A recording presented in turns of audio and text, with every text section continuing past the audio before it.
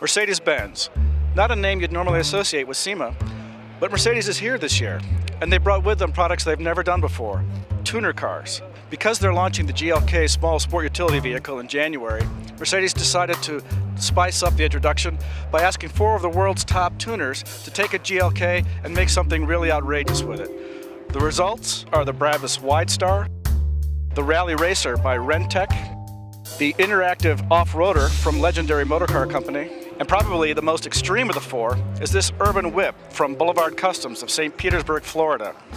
As you notice, it's lacking a roof. I've never seen an SUV like that.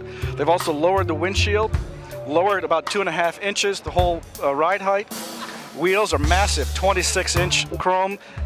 You'd never even know it, but those are 15-inch Brembo brakes up front. They look tiny inside those wheels. The inside has twin bucket seats in the back, and they've also added a 5,700-watt audio system. All 4 of these vehicles are viewable at the Mercedes-Benz website, mbusa.com/GLK. Go there and pick your favorite and vote for it. Mercedes wants to know which one you like best.